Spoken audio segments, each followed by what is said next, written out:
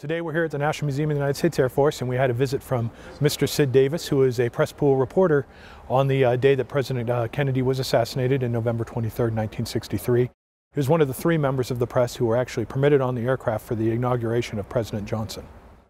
I can't walk by the White House without remembering what happened there, the death of President Kennedy. The arrival was beautiful. The people of Dallas were friendly. It was enthusiastic. There was not a cloud in the sky. It was a beautiful, clear day. It just seemed like it was the right day to campaign. I was on press bus number 1 in the motorcade. It's estimated that we were either number 8 in line or about 11. We're between 8 and 11 cars behind the presidential limousine.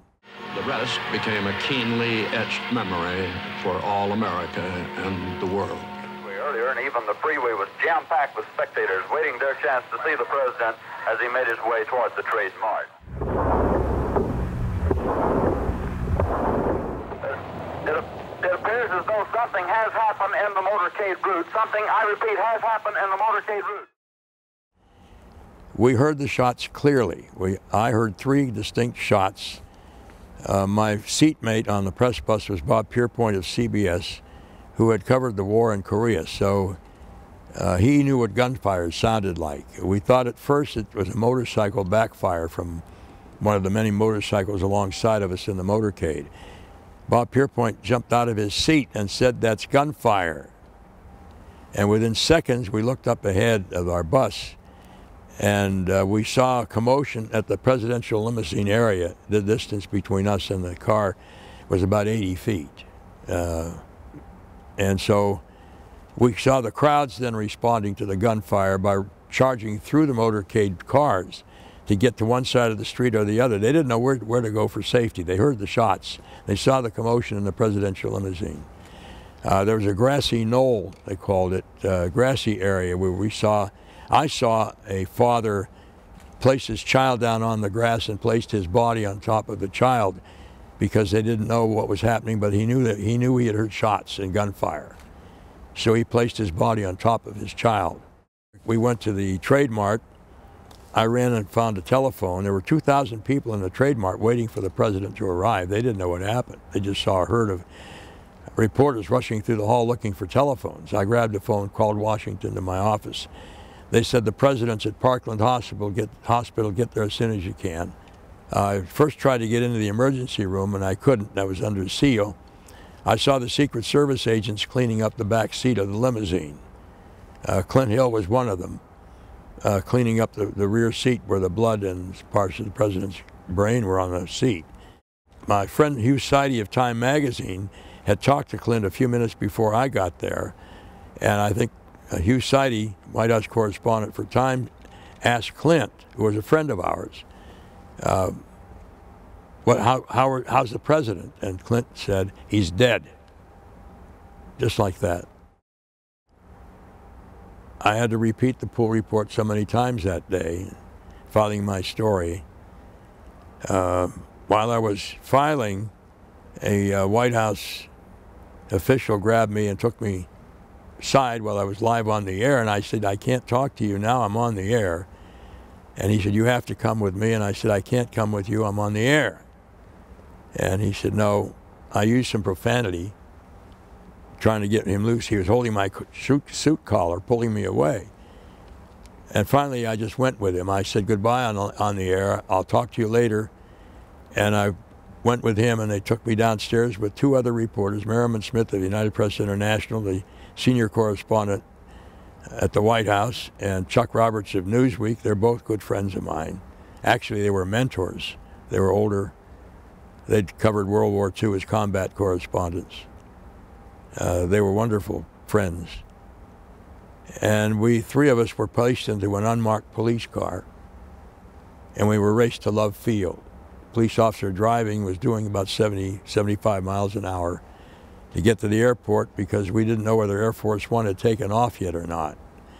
But President Johnson wanted the press on that airplane. He wanted the press to be aboard to witness the swearing in, which is probably a very wise decision, to have witnesses to this thing, for history and for just the facts, the real facts, so there are no rumors about what took place. And we arrived at Air Force One when they were placing the casket aboard. Mrs. Kennedy was helping the Secret Service put the casket on board the airplane. The casket would not fit through the hatches. It was too wide. It was a 600-pound bronze casket.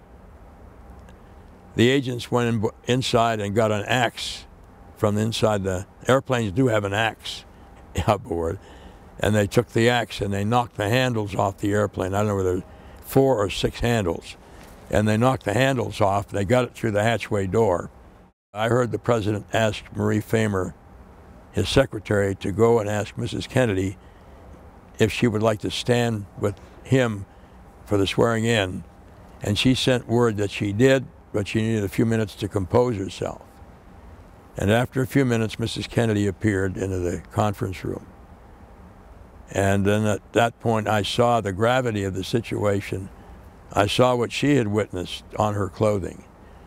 Her suit, this beautiful raspberry-colored two-piece wool suit, had the markings of the terrible thing that had happened. Pieces of the president's skull, flesh, blood on her clothing, splattered.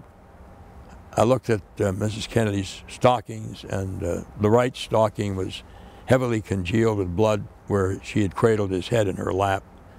On the left leg there was not as much, but there was blood on her left stocking too. And I realized what she had endured. She kept up her courage. She was aware of what was going on. She knew what had happened. She felt it was her place to be in that picture. I forever believe that it was part of her patriotism, really, that she felt it was necessary. At some point on the flight, when asked by an aide of hers, Mrs. Kennedy, would you like to clean up while we're en route back to Washington? And Mrs. Kennedy said, no, I want them to see what they have done. And those words have reverberated throughout the history of the assassination.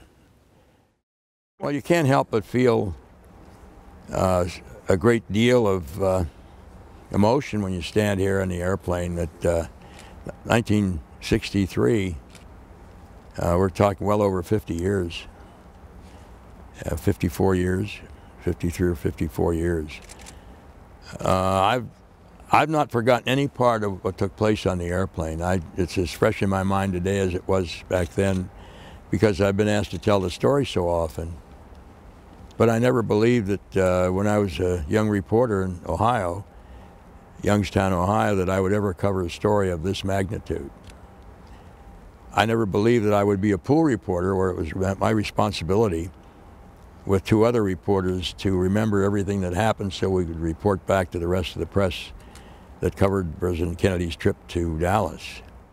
The assassination has a lot to do with the impact of Kennedy's involvement with the airplane. Of course, the assassination is a big part of it, and the fact that the casket was carried aboard Air Force One back to Washington.